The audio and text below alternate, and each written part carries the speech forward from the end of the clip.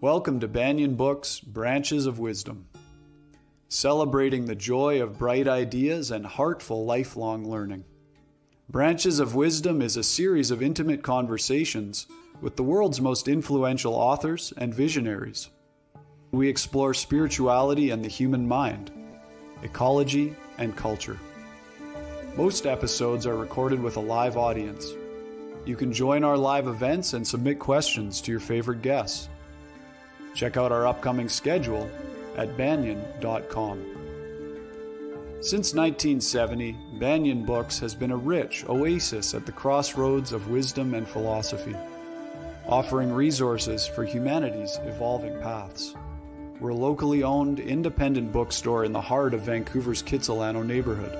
Visit us in person or shop online at banyan.com. Please subscribe, follow, like, and leave your reviews for the podcast. And now, enjoy.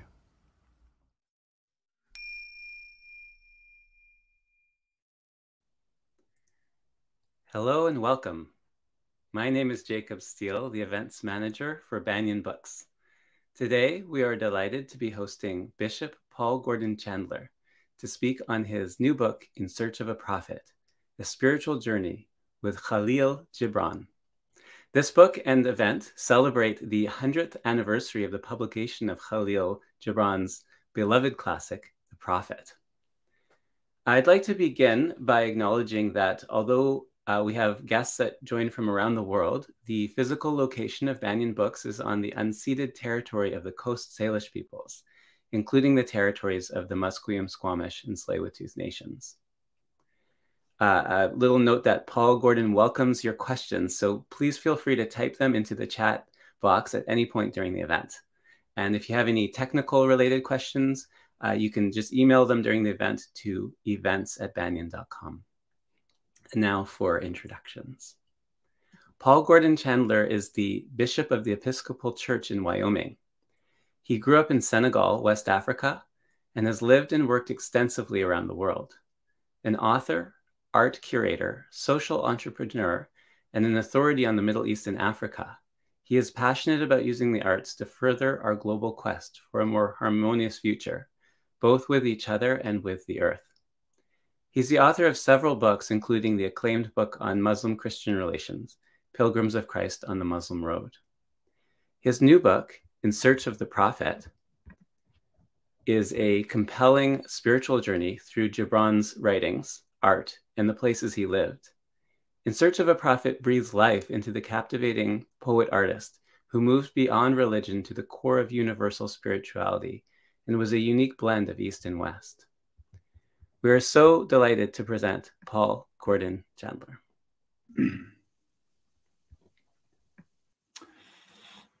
Thank you, Jacob. It's a real privilege to be here this evening. And of course, I wish we were all together in person.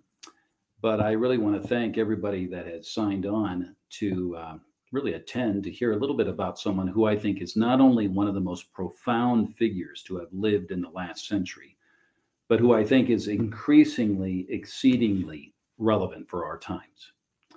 Someone who was a migrant and ended up very much a prophetic voice during his own lifetime, and whose words are really even more timely today. Kahlil Gibran, the early 20th century Lebanese American, poet, artist, and mystic, usually best known in the West as the author of The Prophet. And often, if I'm speaking to people in person, I would hold up The Prophet. This is what it looked like, and I'll talk a little bit about it later. And ask how many have in their own lives, one way or another, come into contact with that book, whether it be in person or through their parents or their grandparents, etc. And it is truly remarkable. Often it's 90% of the audience raising their hand and saying they have. Sometimes something written long ago becomes even seemingly more relevant than during its own day. It's kind of what happened, of course, to George Orwell's book, 1984, here in the West, not so long ago. But more than ever, I think there's a need to hear voices that call us to unity and to respect, and to be inspired to live deeply and generously in our thinking and actions toward the other, whomever the other is. And I believe Kahlil Gibran is just that voice, and his profound insights offer our day much needed wisdom and guidance. It all started for me when I was living and working in the Middle East, which I spent most of my life in the Middle East. And I was struck by how enthusiastically Kahlil Gibran is loved both throughout the Middle East and, of course, in much of the West. The East was proud of him and the West admired him.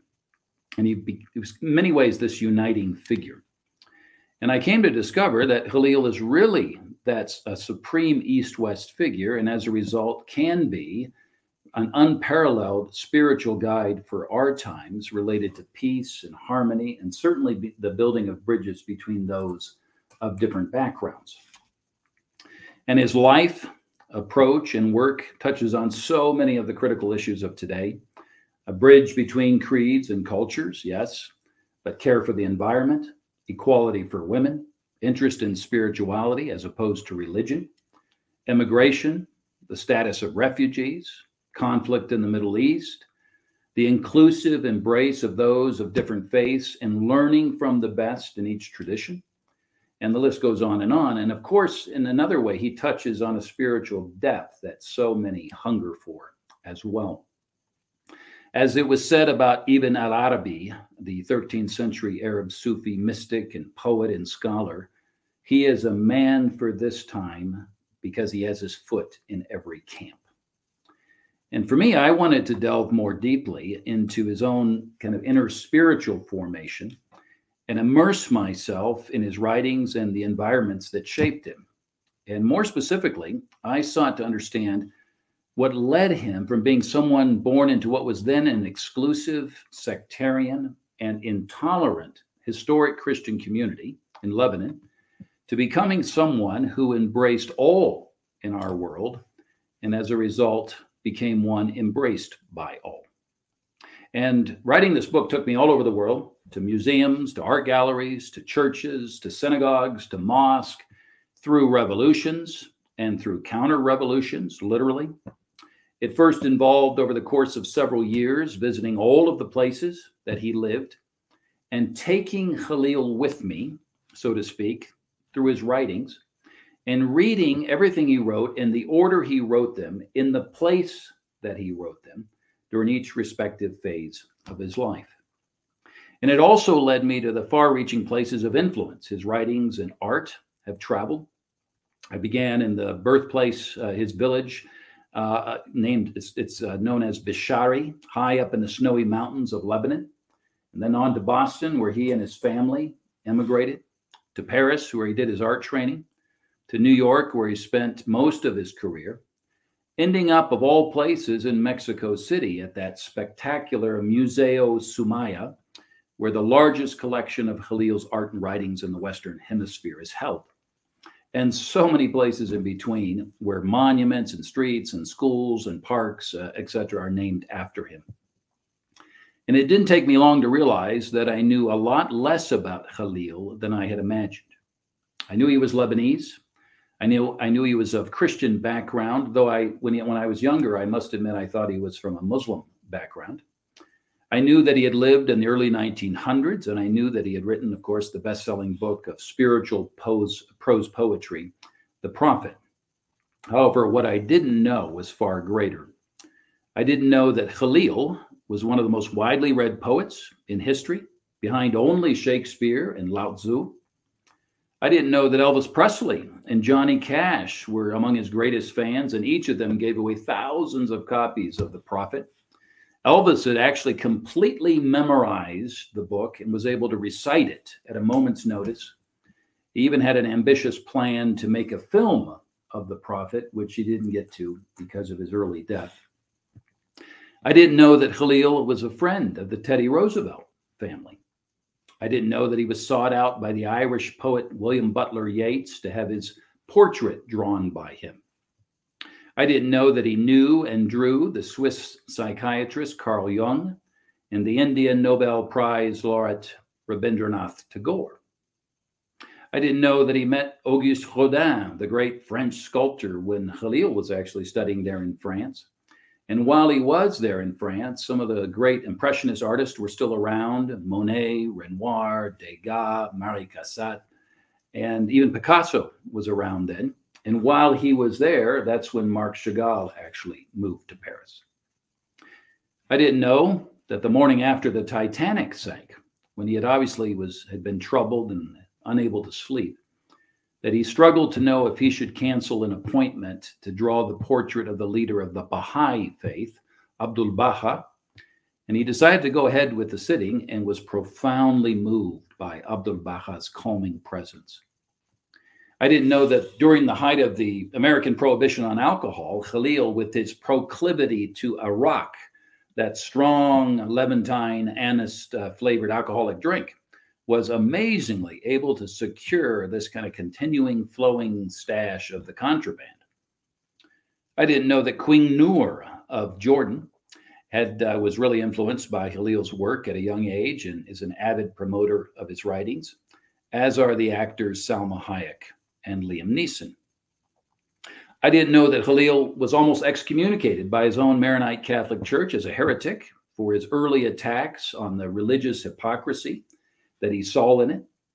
And yet, paradoxically, at the end, during his funeral at the cathedral in Beirut, he was honored by the Maronite patriarch and other church authorities in Lebanon, as well as leaders from other faiths from all over the world. I didn't know that Kahlil's writings were instrumental in starting or sparking really a revolution and renaissance of Arabic literature, as he broke with those rigid Arabic literary canons of his day, and that through his prose poetry really developed a whole new genre of Arabic literature. And I didn't realize that he was at an early age a political revolutionary, and speaking out through his writings against the injustices of the Ottoman Empire and its occupation in Lebanon, which was termed Syria then, and calling on his fellow countrymen to rise up and free themselves from that oppressive yoke. I didn't know that one of the wealthiest men in the world, Carlos Slim, a Mexican of Lebanese heritage, has one of the largest collections of Kahlil's art and writings down in Mexico City. I didn't know that one of the US President John F. Kennedy's most famous quotes was taken from an article Kahlil wrote in Arabic to his countrymen: "Ask not what your country can do for you, ask what you can do for your country." And I had no idea of the scope of his influence worldwide, both in terms of his reach geographically and as to the diversity and the breadth of groups that identify with him.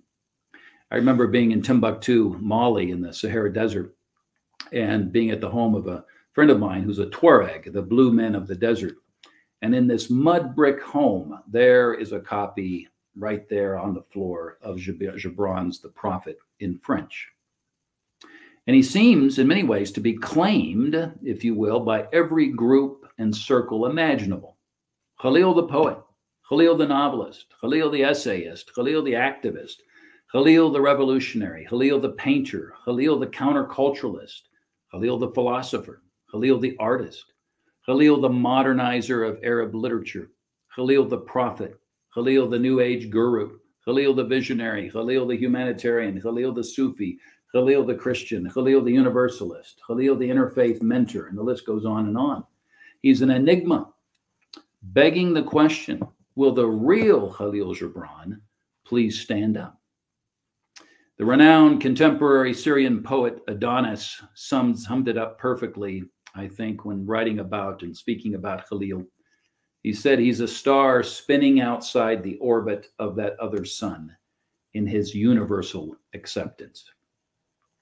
Kahlil's older friend, a fellow writer, Amin Rehani, said of him, "Through Arabic, he conquered our minds, and through English, he conquered our hearts."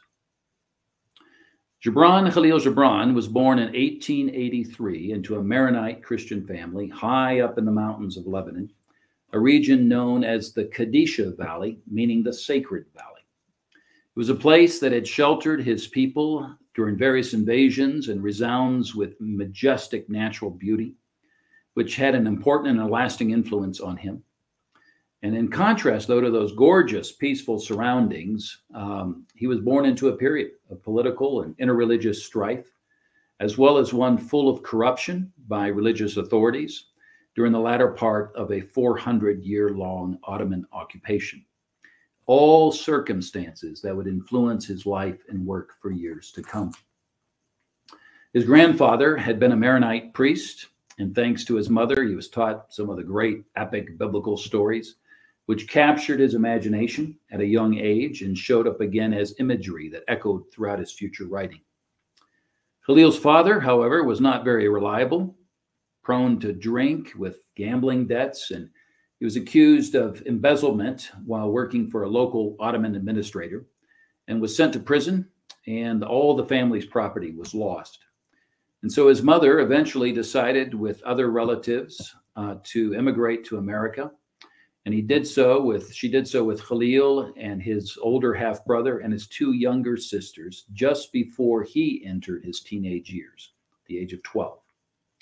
And although Kahlil spent only 12 short years in that magical mountainous setting, it was to serve as the foundation of his spirituality and worldview for the rest of his life.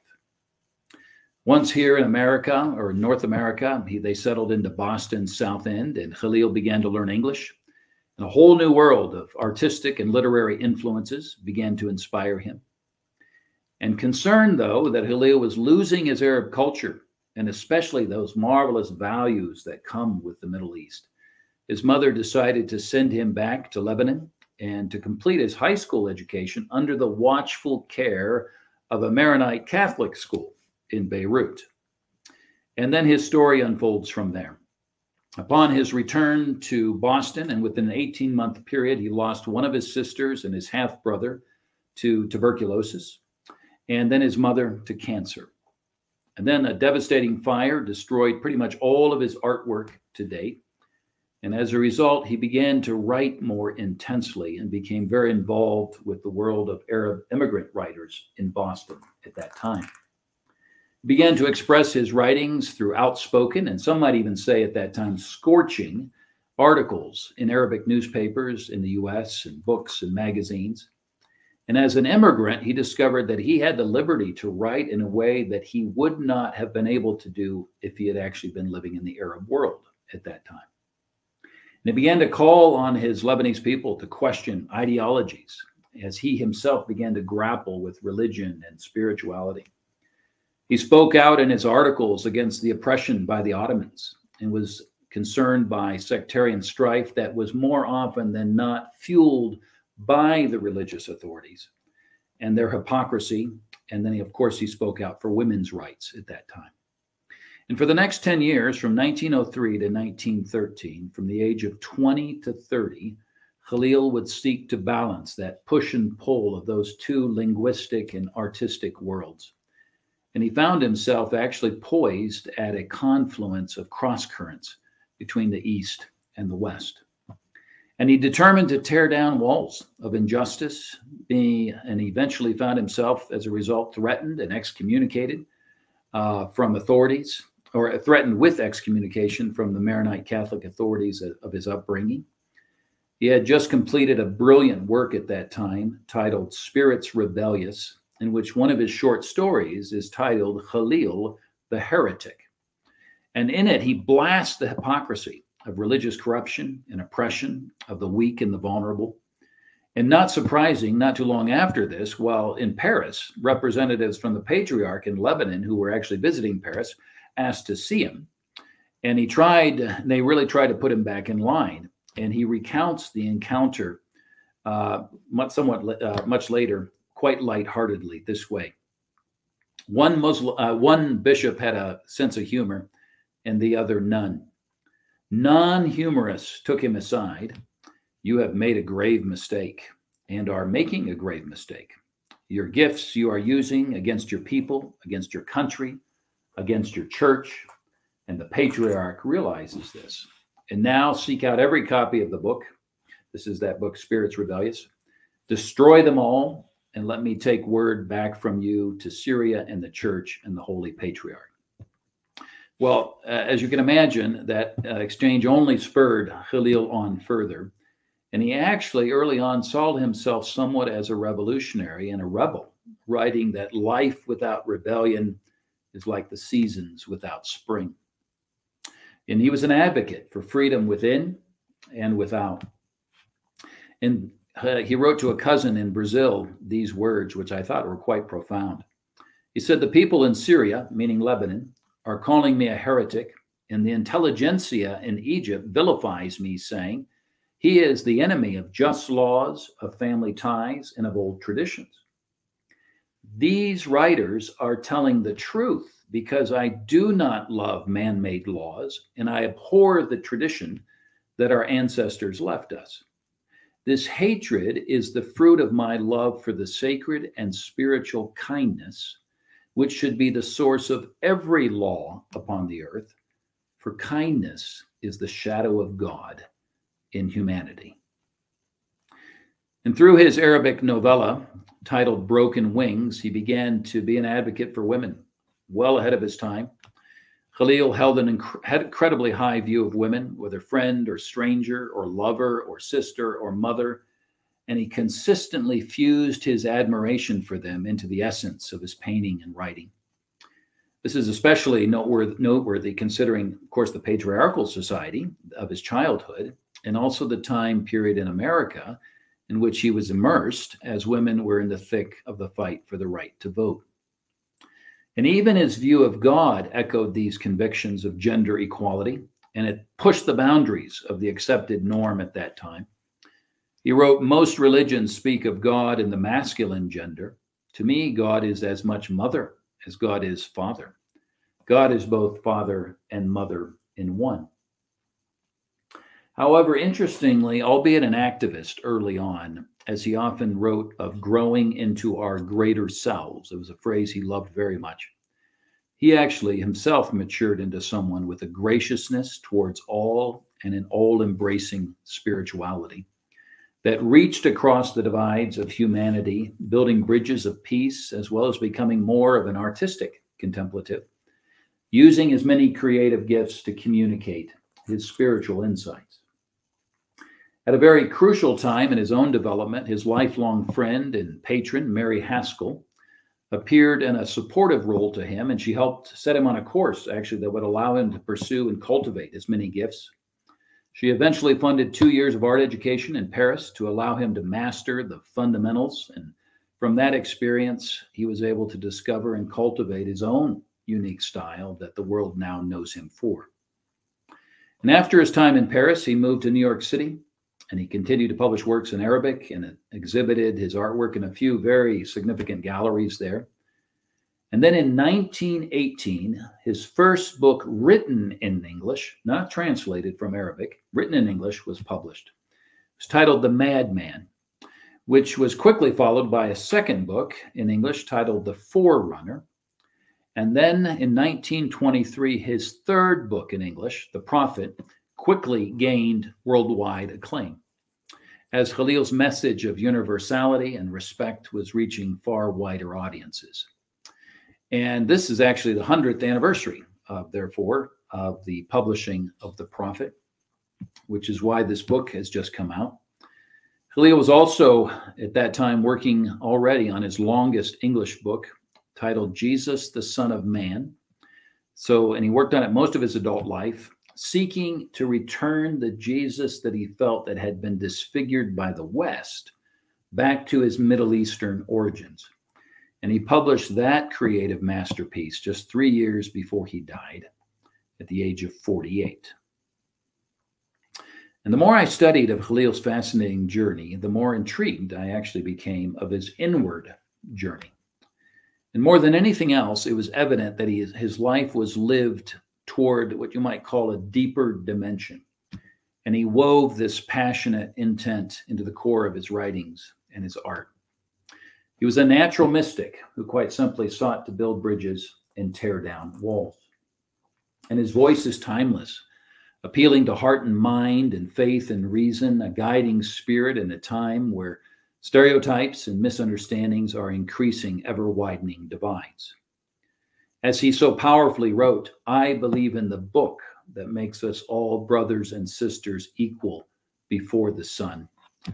I believe in the teachings that set you and me free from bondage and place us unfettered upon the earth, the stepping place of the feet of God. And certainly, I think heeding his wisdom would go a long way today toward healing our world. And in this regard, there seems to me to be two overarching themes to Kahlil's life and his work. And the best analogy I can think of is that of a river, which is an analogy he used a lot, but of a river flowing deep and wide. Deep. As he plumbed the depths of the inner life, he actually goes to the core of human existence. Kahlil was forever exploring the deepest of life's questions on the purpose of being, he writes. Spiritual awakening is the most essential thing in life, and it's the sole purpose of being. He who does not befriend his soul is an enemy of humanity, for life emerges from within. He described himself as going into the silence, intentionally so. He wrote, "Only when you drink from the river of silence shall you indeed sing." He even named his New York studio the Hermitage, and he decorated it sparsely in a manner that created really a contemplative atmosphere for him. He had a simple wooden bed, several crucifixes made of wood and metal, a small brass chalice, an easel, and then this large tapestry of the Middle Eastern Jesus hung on the wall above an altar-like table with brass candlesticks. I love Kahlil's short story called The Tempest, and it's infused with the imagery of the Hermitage of his own childhood village in Lebanon. And it's actually the Hermitage where he is now buried there in the mountains near his village of Bishari. But that short story tells the story of a young man who is roaming through the beautiful cedar forest in the mountains in one autumn afternoon and gets caught in this terrible rainstorm. And so he seeks cover in an isolated shelter that's inhabited by a hermit named Yusuf. And he'd heard of Yusuf from the local villagers, and he'd always longed to meet him to kind of hope to learn his spiritual secrets. And so this storm provides him the perfect opportunity. And when the young man's welcomed into Yusuf's shelter, he notices that the old man is tending to a bird with broken wings. So symbolism abounds here. And the old hermit, Yusuf, engages in conversation and slowly imparts his wisdom through all this beautiful imagery. And he shares that he left the world to live in the awakeness of life and to think upon the compelling and beautiful mystery of existence. I came to this far corner of God's domain, for I hungered to learn the secrets of the universe and approach close to the throne of God, he says. And then the climax of the story is reached. The hermit leaves the young man sheltered in his hermitage and walks out in the height of the storm, is just pounding down, saying, "I'm going now to walk through the night with the tempest. It's a practice that I enjoy greatly. I hope you will teach yourself to love the tempest." Kahlil consistently succeeded at crafting these poetic invitations to journey toward the depths of one's life, exploring that kind of rich reservoir within. In another reflection, he notes, God has placed in each soul an apostle to lead us on an illumined path, and yet many seek life from without, unaware that it is within them. When someone asked him once, "What's a mystic?" Kahlil is said to have smiled and replied, "Nothing very secret nor formidable, just someone who has drawn aside one more veil." Kahlil was constantly listening, paying attention to life and in search of greater interior depth. The soul is mightier than space, he said, stronger than time, deeper than the sea, and higher than the stars. And he was preoccupied during his entire life with the depths that he knew the spirit of humanity was able to plumb and the heights that he was convinced humanity was destined to scale, always striving towards that deeper dimension. Kahlil spoke of his painting process in similar terms to his friend and patron, Mary Haskell. He said, "When I paint a picture, I try to give the picture a presence, It's the coming together of certain elements in certain ways, as if they made a sort of path along which God can come through to our consciousness.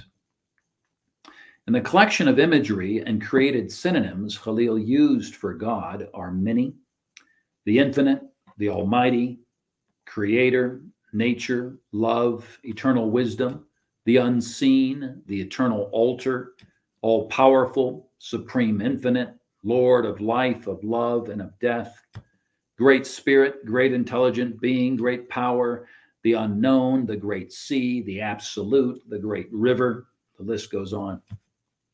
Of Kahlil's belief in God, one of his contemporary Lebanese biographers, Alexander Najjar, writes, "What kind of God did Gibran believe in?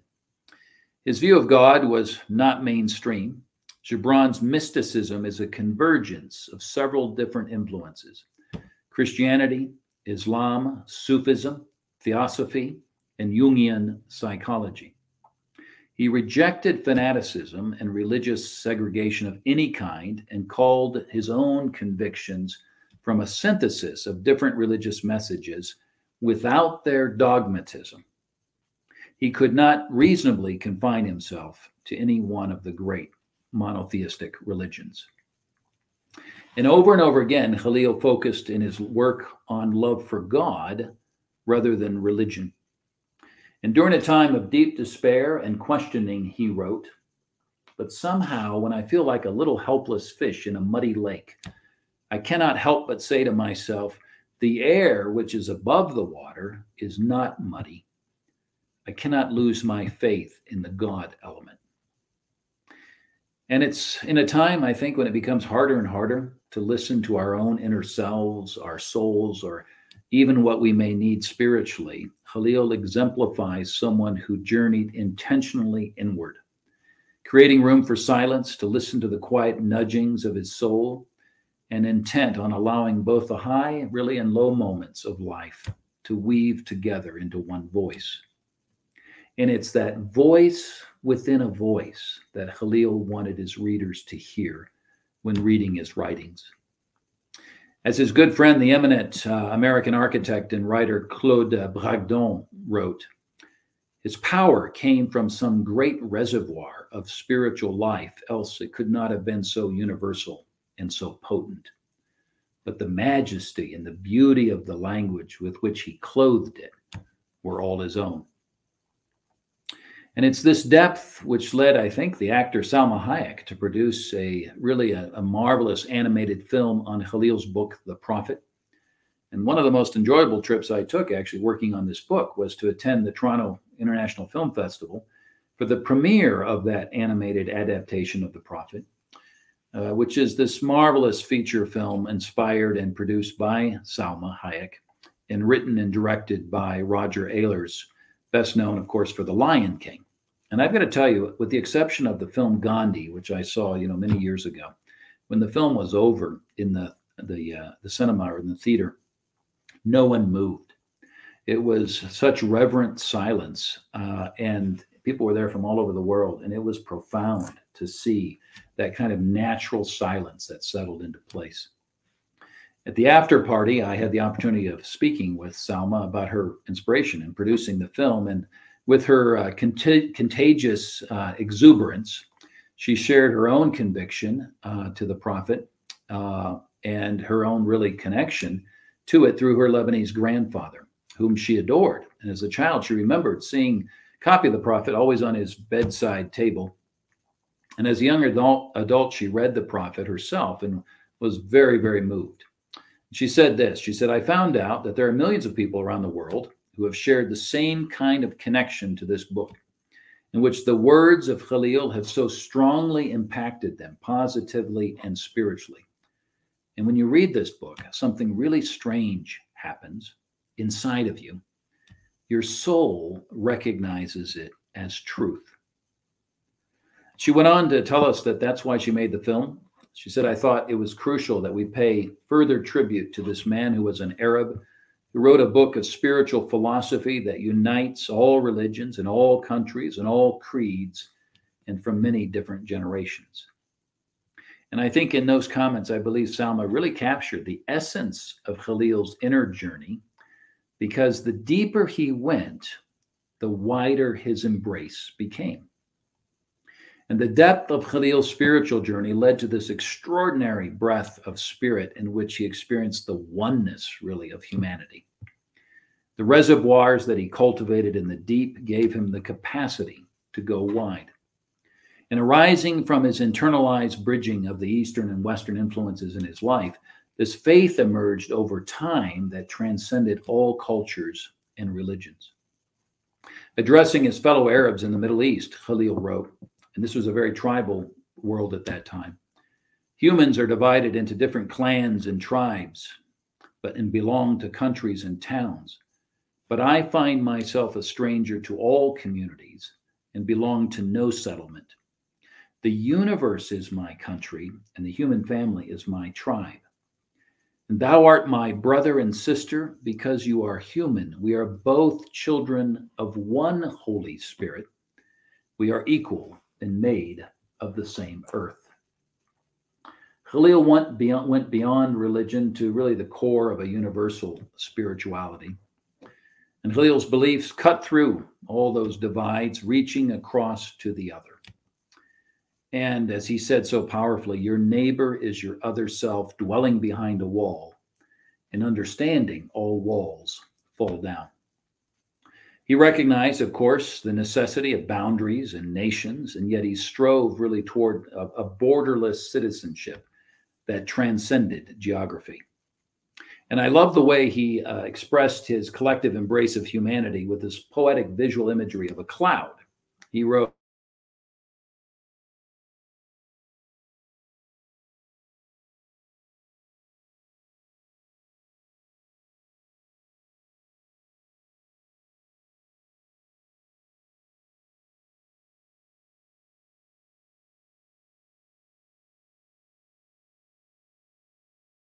aphorisms in English titled Sand and Foam.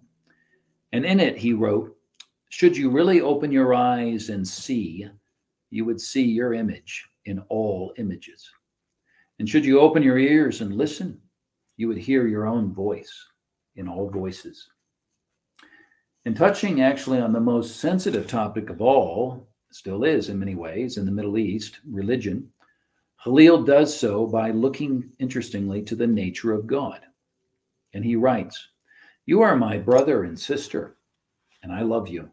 I love you worshiping in your church, kneeling in your temple, and praying in your mosque. You and I are all children of one religion, for the varied paths of religion are but the fingers of the loving hand of the Supreme Being, extended to all, offering completeness of spirit to all, and anxious to receive all." Finding a way to powerfully communicate really a non-sectarian version of spirituality was something that weighed heavily on Kahlil. And consequently, he felt that all the events of his life seemed to lead him toward the creation of his most well-known book, The Prophet. This is what it looked like when it first came out. It was known as the Little Black Book. And it was almost immediately sold out. He wrote about the prophet, he wrote, "It's the biggest challenge of my life. My entire being is in the prophet. Everything I've ever done before was only a prelude to this." And he felt a sense really of sacred responsibility in writing it, almost as if it was to be a holy book. Even the process of writing it was a type of kind of spiritual rebirth for him. And embodying East and West, it speaks to people from all religions. It prompted his friend and patron and sometimes editor, Mary Haskell, to remark upon first receiving a copy of it just after it was released. She said, "Oh, Kahlil, it's the most loving book ever written." It actually had its literary debut at St. Mark's in the Bowery in New York City. Kahlil knew the rector or the priest there in that church at that time. And there was a well-known actor that actually read the entire book through. And Kahlil was there in the audience. And he commented afterward, "I wanted it first read in a church." Interestingly, as Kahlil continued to journey spiritually, he actually sought to sift through all of his own religious upbringing, through all the baggage and trappings and traditions that have accumulated around it over the millennia. And just as the Dalai Lama is said to have encouraged the Trappist monk and writer Thomas Merton to not convert to Buddhism, but rather to go deeply into his own tradition to find its core essence, Kahlil finds himself doing the same and discovers the figure of Jesus in a new way. And he came to see the person of Jesus as far beyond Christianity and instead as really a universal sage for all of humanity. And in Jesus, he saw this kind of all-embracing figure, and he was enraptured by his character. He wrote, "His life is the symbol of humanity. He shall always be the supreme figure of all ages." And one of my favorite little vignettes of Kahlil's is about separating the Jesus of history from the Jesus of a religion, Christianity, that grew up around him after his life. And Kahlil writes, "Once every 100 years, Jesus of Nazareth meets Jesus of the Christian in a garden among the hills of Lebanon, and they talk long. And each time Jesus of Nazareth goes away saying to Jesus of the Christian, 'My friend, I fear we shall never, never agree.'" And observing the corruption and inequalities and sectarian power plays of the church in Lebanon as a young man, he was naturally drawn to this radical aspect of Jesus's all-embracing, inclusive love and the strength of his humility, the antithesis of the church at that time in his country as he had experienced it. And Kahlil considered Jesus, interestingly, the greatest of all artists and poets. He called him the master poet who makes poets of us all. He also pictured Jesus as a fellow Middle Easterner and felt a deep personal cultural connection to him. And hence the opportunity to write about Jesus's life became this ever-increasing aspiration. And his book, Jesus, the Son of Man, was the longest and last book Kahlil wrote before his death. And some, in many ways, see it almost like a fifth gospel. And in it, he delivers this mesmerizing picture of the essence of Jesus. And I thought I'd just give you a quick overview of what he means by that. In the book, he actually portrays the life of Jesus through the eyes and voices of 77 different individuals, some historic, some other purely fictional. And the often controversial figure of Mary Magdalene makes more than one appearance in the book. And interestingly, many of the characters in the book are women. But his portrayal of Jesus through the eyes of Mary Magdalene, I think, profoundly illustrates how he had come to see Jesus. So Kahlil gives voice to Mary Magdalene in these words. "It was in the month of June when I saw him for the first time. He was walking in the wheat field. The rhythm of his step was different from other men's, and the movement of his body was like naught I had seen before. Men do not pace the earth in that manner.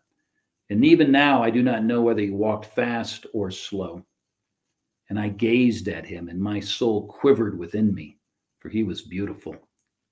And I felt left my house and walked towards him. Was it my aloneness, or was it his fragrance that drew me to him? Even now, I do not know. But when his dawn eyes looked into my eyes, all the stars of my night faded away." And later she says, "And then he stood and looked at me, even as the seasons might look down upon a field, and he smiled. And he said again, 'All men love you for themselves, but I love you for yourself.' And then he walked away. But no other man ever walked the way he walked. Was it a breath born in my garden that moved to the east? Or was it a storm that would shake all things to their foundations? I knew not. But on that day, the sunset of his eyes slew the dragon in me." Although Kahlil often spoke directly of God, his writings and art were infused really with a much deeper concern, and that of living in harmony with one another and all of creation. He wrote, "I bid you to speak not so freely of God, who may be your all, but speak rather to and understand one another, neighbor to neighbor." And he realized, of course, that while his spirituality served as an attempt to connect with the transcendent, that it could not be confined to creeds or dogma. And so to search for God solely in a mosque or a synagogue or a church or temple was to really limit one's search for wholeness. And so he actually began to look really much broader, more broadly, and into the very fabric of creation. In other words, the environment. And certainly at an age when issues in our environment are at the forefront, with deep respect for the earth, his holistic worldview rings forth, because he did not separate the spiritual dimension of life from the natural world, but he rather saw them very much in harmony. Just after Easter, in 1931, after a battle with ill health, Kahlil lay dying. He was taken to St. Vincent's Hospital in New York City, the same hospital that had received survivors from the Titanic disaster for treatment, and then was used again to treat victims after the September 11 attack. At the age of 48, with cirrhosis of the liver and tuberculosis in one lung, Kahlil slipped from this world into the realm he believed would be an endless dawn, forever the first day. The breadth of diversity and the outpouring of appreciation for his life says it all, reaching across all the religious and cultural divides. As requested in his will, Kahlil's body made his pilgrimage back to Lebanon. And upon arriving by ship in Beirut, the coffin was opened and he was posthumously awarded the Declaration of Fine Arts Medallion by the Ministry of Education for his life's work. And then, led by dignitaries, French military officers, diplomats from all over the world, and leaders from Christian, Muslim, Druze, and Jewish communities, along with crowds of school children, the entourage processed past thousands of admirers who lined the streets, until they reached the Catholic or the Maronite Cathedral, where his body was blessed by the Archbishop. Once thought of as a rebel by the church, he's welcomed home as a celebrated native son.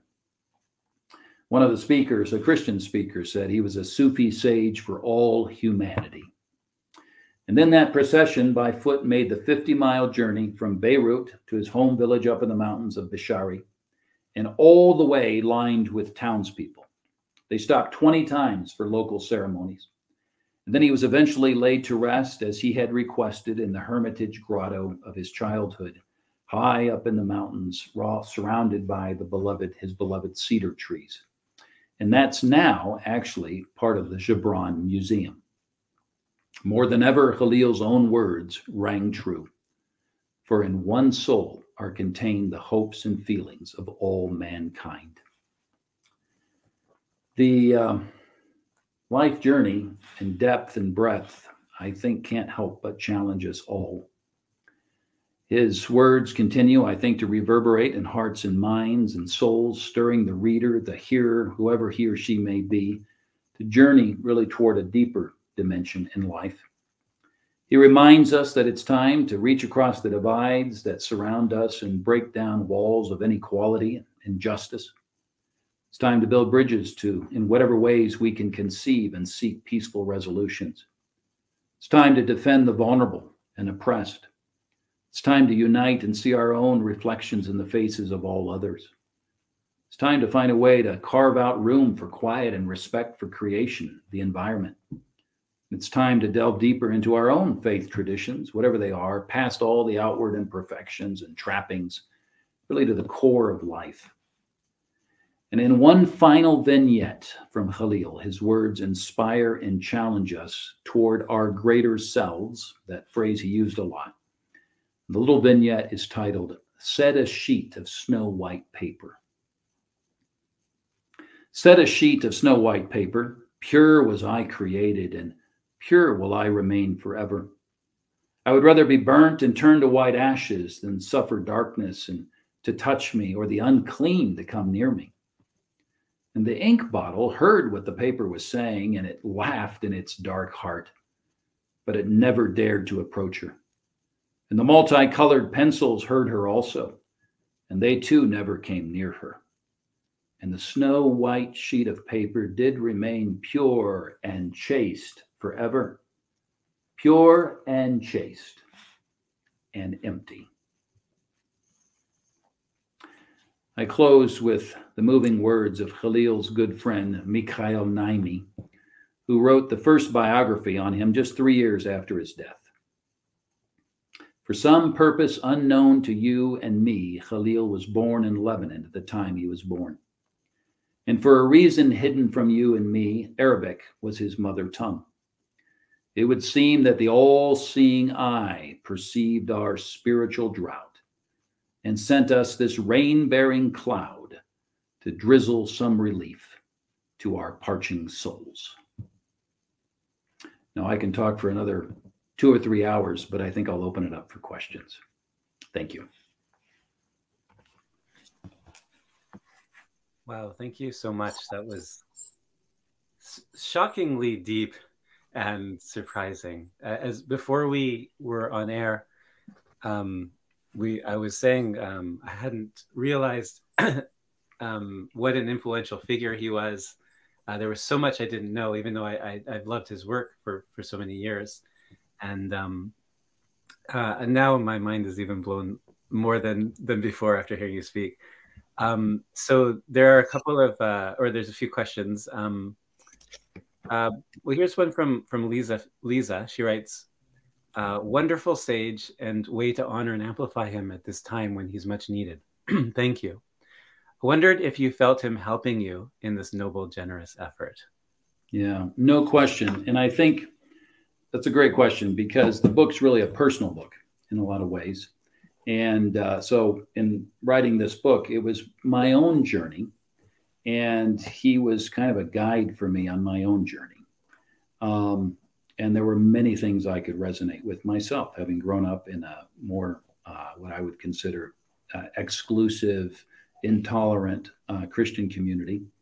And yet I was a minority. I grew up in a Muslim culture and all my best friends were Muslim. And so the two didn't connect. And so Kahlil served in many ways as really a guide for me, a seer, if you will, as I was trying to, take my own journey, way back. I was introduced to him when I was in high school. I had a boarding school in Côte d'Ivoire in Ivory Coast, but through the book, The Prophet. But I knew, like most people, many people, of course, know about the Prophet, but they don't know much about him. And so it was when I began to study his own life, I thought, oh my, not only does it, is it something that I think is very apropos for my own journey spiritually, but this is a message that I think the broader world needs to hear beyond that book that he wrote. And so that's the background to writing this book. So thank you. Great questions. There's a question from Ed. He was wondering what if you could say more about what his personality was like, how people would have described him as a person when they were interacting with him. Maybe more about his relationship with Mary Haskell. Yeah, it's a good question. First of all, we would not, hardly anything would exist. And I'm not even sure all his creations would be there other than the painting part, but his writings, if Mary Haskell had not come alongside and really been, you could say his muse, but she also was much more practically, a patron, support and encouragement, and definitely an editor. You remember he's writing in his second language here. That beautiful prose poetry is written by someone who's writing in his second language, which is remarkable. As a person, he was much more gregarious and adventuresome and what you might say extrovert and social during the first kind of 3/4 of his life. And during the latter part, he became much more of a contemplative, much more almost cloistered in many ways during the latter part of his life in his studio. People would come to visit him. Often they would come, so many would come that he hardly could get any work done. But as his reputation, expanded. But I would, so I would have loved, of course, to have the privilege myself of kind of encountering him to kind of see firsthand. But that's just kind of the reflections that others have actually expressed about him when they wrote about him after his passing. Thank you. Leo asks, what changes, if any, are in the 2023 edition from the 2017 edition, if you know, which he says was noted as a Spirituality and Practices Best Spiritual Books of 2017 winner? And as far as The Prophet is concerned, it's republishing and it's kind of never gone out of print. from 1923 to now 2023. So it'd be the exact same text. And so as long as you only see the Prophet and Kahlil Gibran on the cover, that's what it would be. There are many that have taken and kind of played off of it and almost assumed, in a sense, their own kind of revelation in the spirit of Gibran or the Prophet. But I don't pay actually much attention to those. I look at what he writes. So the Prophet shouldn't be changed at all, would be the same. And even the format, if you look at it, is often the same, because format was very important to him. So he actually, in many ways, I want to show you. So for example, all the artwork in the Prophet is his, and each is thought very specifically related to that page. So he was very involved in the actual, with Knopf, the publisher, in its creation as an actual work of art as well. As I look at the picture that you just showed, it kind of ties in to a question from Nilo, because I was thinking his work and his writing reminds me quite a bit of William Blake, in the drawings too. Mm-hmm. But anyway, she was asking, who were his artistic and literary influences? Yeah, that's a great question. Well, without a doubt, Blake was. And Rodin is the one, Auguste Rodin, who first mentioned Blake to him. And Gibran, as a result, went immediately to a bookstore to get a copy of some of Blake's poetry, and discovered the visual art component to Blake as well. And but then he was also influenced during contemporaries during his time, such as Tagore, for example, and some other Arab writers and mystics, including some of the Sufi mystics of the past. And he was what's fascinating and in the book, I talk about this, the library that he had, his own library, is in Bishari in Lebanon. And you can see all the books that he actually collected and what he wrote in and how he marked them. And so he was very influenced by Tolstoy, for example, some of the Russian great writers, Dostoevsky. And so that's the genre, kind of, you get a sense of where he gravitated to, in that way.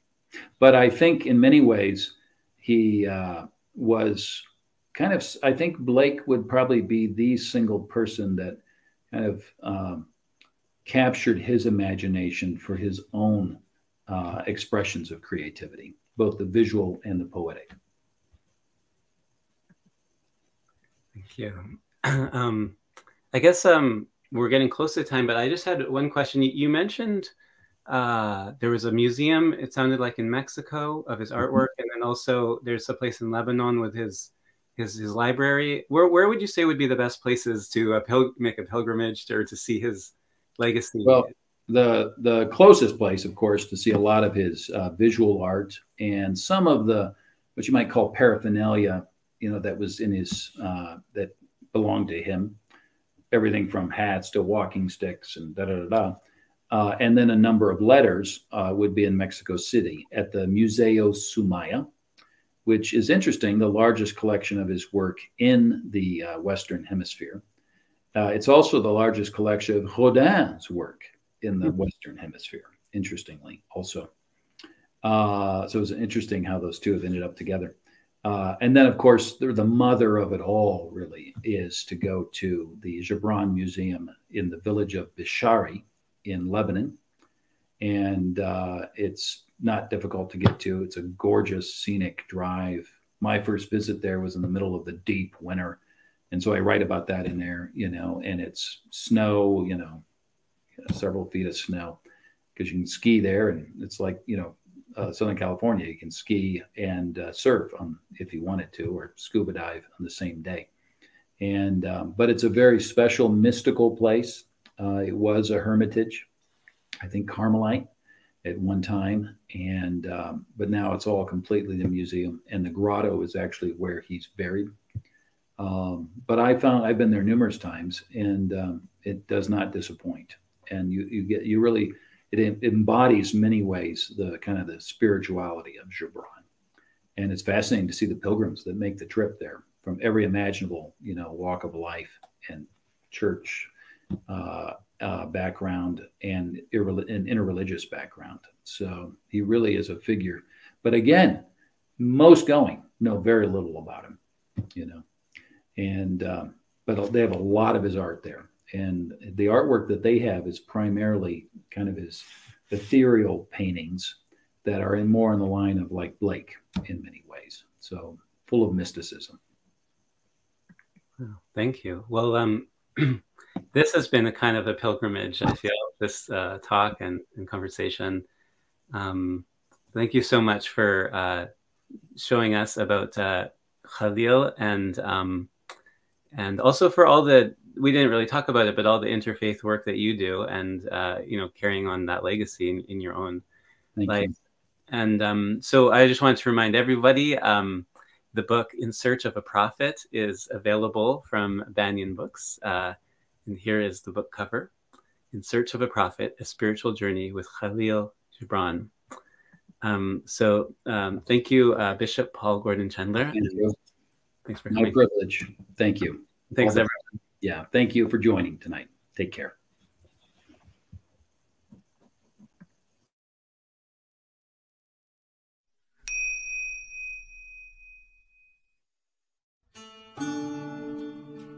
Thanks for joining us for Branches of Wisdom, a podcast of Banyan Books and Sound, Canada's spiritual and healing resource since 1970. Our podcast producer is Jacob Steele. Watch all our conversations on YouTube by searching for Banyan Books, or listen on your favorite podcast platform. Please subscribe, follow, like, and leave your reviews and comments. We love to hear from you. For all our live events, books, and more, visit us at banyan.com.